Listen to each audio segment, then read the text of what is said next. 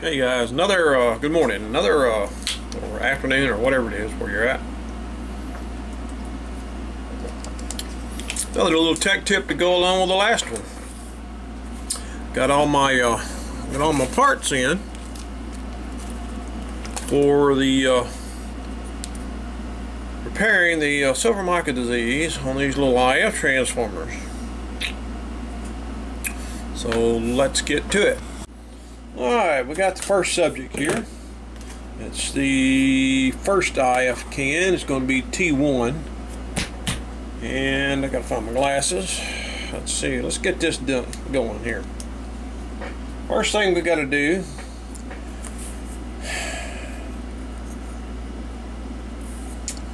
is very important to make note of your orientations of all this mess. I'm just going to put a little mark right there, a little mark right there, so I'll know which can which relationship the can is to the actual coil form.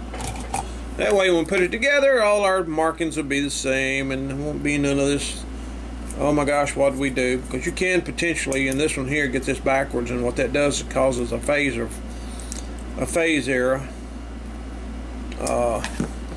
between the two IF sections, and sometimes that'll cause big problems. Anyway, here comes the coil transformer, should I say. There it is. Adjust that where I can see it. Something flipped. Anyway, there it is. Got to be super duper careful with this. Now, very carefully, let's see if I can see here. Zoom in a little bit. There's a rivet right here, a little brass rivet. Let me get you in there. That brass rivet goes through the coil or the transformer. Take my glasses off. And right here. What that does, if you can see it, right there, that has to be removed. You got to remove that. And what that does is, there's a little piece of plastic right here that sandwiches all the mica. We've got to get rid of that. So what I got to do is set this up in my vise and get my Dremel, and I'm just going to Dremel out. Use my Dremel on the other side here and try to get rid of that rivet very carefully, not to hurt nothing on here. Once we do that, we can get to the mica inside here. Once we get all that mica out of there, then we can determine the primary and secondary of this, put our coils, our capacitors in here, and this one will be ready to roll. So let me get set up for that next phase. Alright, the first step that I've done is, and I did this a little bit different than I said I was going to do. There's 100 ways to skin a cat, the old saying goes. But do be careful with this. What I've done is, and I've done something you're not supposed to do, I use these Platos right here, these really sharp little diagonal cutters, model 170. These are made for component leads. This is not made for mechanical stuff. Anyway, I use these because they had a fine point on them and very flush, and I went into the rivet just like that, if you can see it, get in the frame and cut that rivet out, as you can see right now. It's still flattened just a little bit, and here's the rivet right here at the top of it. So now I've got it to a point where I can take it out. So what I'm going to do now, I'll lay it down on my table here so I don't poke a hole in my finger, and use a very, very fine tip pry device. I'm going to try to get underneath this right here, very, very careful. There, I've successfully removed the retainer clip. That can be discarded, I believe. Now we can pull this out. At least I think we can. I can almost get to it. Just taking my time. Taking my time. I'm just taking my time. Trying to push that rivet out. Get very careful. I'm trying to pull that rivet out. There, I got the rivet out. Yeah, no Dremel required. Now that I've got that, make sure you guys are still in frame. Let me zoom you in a little bit there. There we go. That's a lot better. Now you can see that piece is just fell out. Now you can see the mica. There's your silver mica pieces right there. That's the bad guys. So there's a tab right here, and I'm going to lift it up. Lift it up. Turn it around to the other side. See if I can get you guys in really close. Here is the tabs right here. There's the top tab right there. And the mica is right underneath right here. I'm shaking, I'm sorry. I have that problem here lately. Don't know what's going on. Anyway, if you see, I can pull the mica sheet out. Look at that. You see all the little... Doesn't look too good, does it? What happens is the silver mica migration, or the migration of the metal is kind of like, if you've ever heard the metallic whiskers, it's kind of like that. But it's just leaching of metallic, the metal or whatever that's inside the tabs is being basically absorbed into the mica. And when it does that, it creates little short bridges. It becomes conductive to a path, but it's a very thin resistance, which means it's very like a microamp fuse. And what happens is, what's causing the noise is that little bridge is being created and then being destroyed by the voltage potential that's across it. That's just what happened here. A little short potential has been created, and then it immediately gets blown away, and it just doing that back and forth very fast, very rapidly, and that's what causes all the noise in the receiver. So this is definitely not good. So now that we got that out of the way, now we're faced. This was not really bad at all. And what you can do is you take these little tabs, bend them up. Just try not to use too much pressure, because this is very delicate. What I'm going to do, I think I'm going to pry it like this. See how I move that one? Now I'm going to take do the same thing on the bottom one. The capacitor on these are two 100 picofarads, so not really a problem. And I'm going to take this one, bend it, yeah, like that. Can you see it? That gives me something to attach my capacitor to. Oop, I can't see very good. I'm shaking like a leaf. Now, I've trimmed them, so what I'm going to do now, let me make these the same. You can't see me, can you? I'm trying to do too much here at once. It's been a heck of a morning this morning. Alright, I already know that these are 100 picofarads. The first thing I'm going to do, so I'm going to open up the package.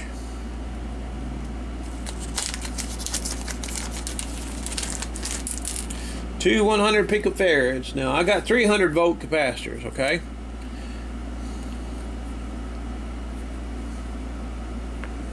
My viewfinder's upside down because of stupid cameras. Anyway, there's my finger. There's the capacitor. That's a 300 volt, 100 picofarad capacitor. Mica, silver mica, should I say. How ironic is that?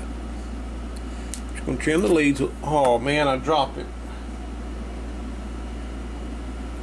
I felt it hit my hip. That was it. That's the way it goes. I'll be right back. I'm just shaky. I don't know why.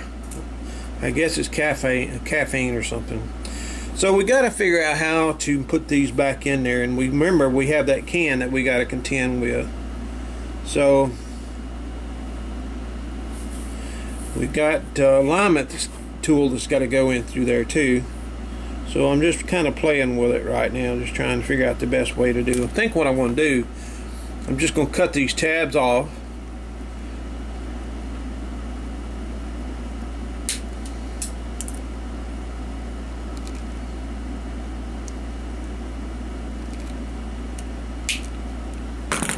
Now the tabs are cut off.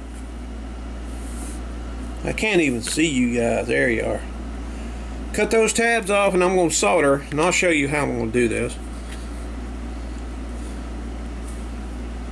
You got to keep your lead links short, okay, because that does affect things. The lead links will affect how this thing works. It will add capacitance, and it will change things. So you're trying to keep your lead links as short as possible. So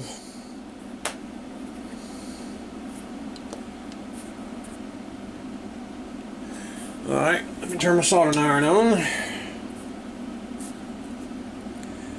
Basically, I formed the leads of the replacement capacitor. Boy, this viewfinder is just awful on this camera, and it's upside down when I flip it. Now I've cut the lead links as short as possible, and I'll show you. I'm going to tack them on right here to each one of those tabs.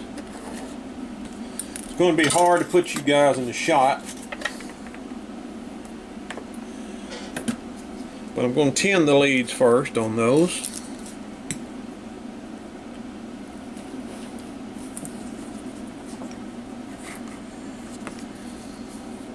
Remember, too much heat's your enemy.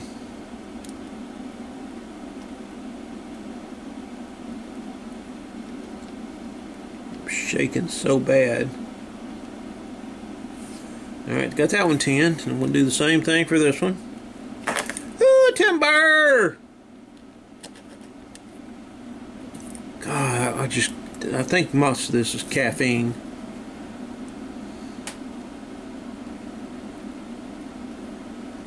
There we go.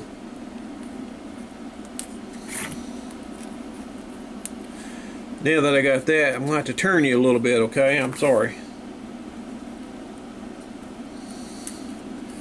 I got to have both hands, and I got to have my full attention here. Let that cool. Before I tack the other one in, I want to show you. God, I can't want to see. You see how I done that? I bent the leads here. I tacked the end right here. Boom. I'm not doing no J hooks or nothing like that. I'm just doing what I can to get that in there without breaking the capacitor, and I'm shaking so bad this morning. Now I'm just going to tack this other one down and do the other side, and this capacitor should be good to go. We'll test it.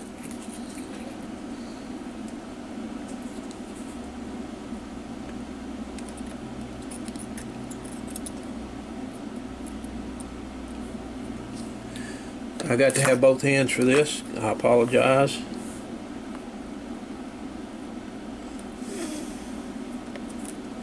The only thing about mounting these capacitors like this, you can't get these leads too hot because you could possibly unsolder it. There. Now what we do is we just take the capacitor very carefully. Very carefully, because this thing is about as delicate as a rice patty. Remember, this has got to adjust up and down, so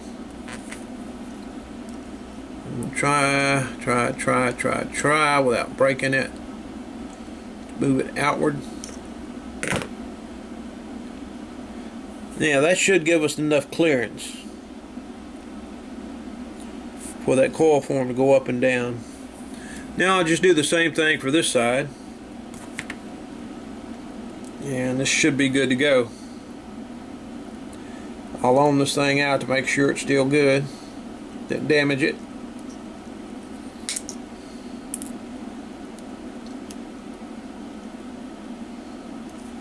In fact, I think I'm going to do this one a little different.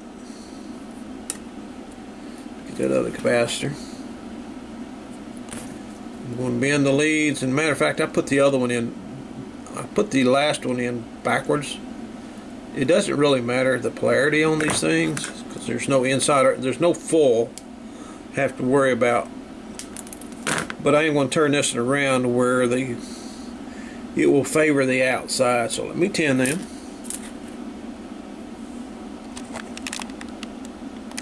And it looks like I'm running out of memory card. Alright, showing I got 4 minutes left on my memory card. Yeah, there you go. It's in there. I'm going to ohm this out to make sure it's good. Determine the primary versus the secondary to make sure I get this back in right. Put it back together, test it again, and then I'll do the other one and put another memory card in and all that. Alright, we have the transformer put back together, or I do. I guess we have. It's a joint venture, I reckon. And the same test setup. We're going to use the signal chaser, noise function. I've got one clip lead on the primary side, one clip lead on the secondary side. We're going to go up here, put this on trace, turn the gain up, let it warm up a minute.